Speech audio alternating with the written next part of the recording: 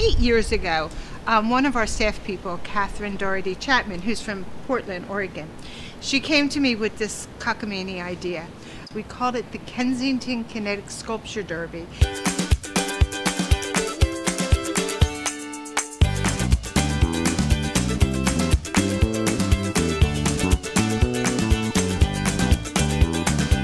There's no engines, no motors. They have to be pushed, pedaled, or pulled through the neighborhood.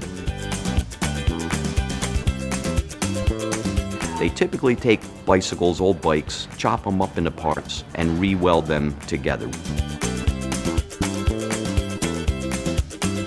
The Sculpture Derby is an economic development initiative in New Kensington. The idea being to show off the strengths of our neighborhood and specifically label it as being a part of Kensington. We're trying to explain to people all the positive things that have been and are continuing to go on in Kensington, but at the same time, we want to show them an amazing experience, something that they can't experience anywhere else in Philadelphia, or even really the state of Pennsylvania for that matter.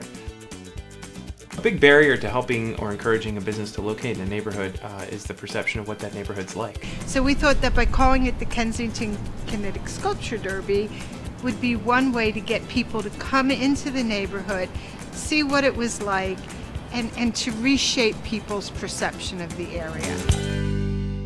It's something really unique, it's something really individual. We draw people from all over our region, including some visitors from New York, Washington, Baltimore, Harrisburg, Delaware. Those people, a lot of them, are having their first impression of our neighborhood, which is really powerful. You see more and more businesses opening up every day. Like Frankfurt is now littered with art galleries, which is an amazing thing. You got Pizza Brain, Little Baby's Ice Cream, those have all been opening up, and I just couldn't even see those businesses existing 8 years ago. 6 years ago, my wife and I went down to the festival, and when the Derby started and I saw these weirdos, in human-powered vehicles parading around the streets, it was really indicative of what the neighborhood was capable of, and I was really just entranced by the whole thing. 6 years later, I never would have thought I'd be opening a restaurant on the street, but that was definitely one of the direct results of being into what's going on here. I've been around the Derby for a bunch of years now and seen all these creative, wild things that folks build on wheels, and I figured if they can do that on wheels, why can't we have an ice cream store on wheels? Last year we participated, and it was the first day we ever had people working for us. We feel a real connection to this particular kind of goofy industrial energy. This brought the community together, and this kind of forced me to get out of my comfort zone. Working 9 to 5, and you're like, you know what, there's a lot of community skills and talents here, and the inspiration, it's kind of unmatched. So here I am, 7 years later. This is just a great testament to what happens when you bring the community together around creativity. Yeah, the Kinetic Sculpture Derby has added another layer to that excitement in the neighborhood.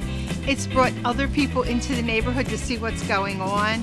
It's a very family-friendly program that happens. It's just been an amazing transformation. The Trenton Avenue Arts Fest and the Kensington Kinetic Sculpture Derby really shines a spotlight on this neighborhood.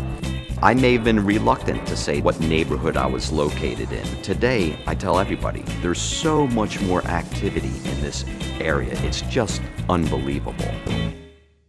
The event, it just can paint a really articulate picture of what this neighborhood could be like in the future when you see 12,000 people out on the street. And I think each year as this festival goes on and more people come and more vendors and businesses are involved, more people are inspired to come here and live here and work here, and start businesses here. Fishtown, Kensington really gave birth to Pizza Brain. It inspired me and the people that run it to kind of do this thing. We had a lot of support.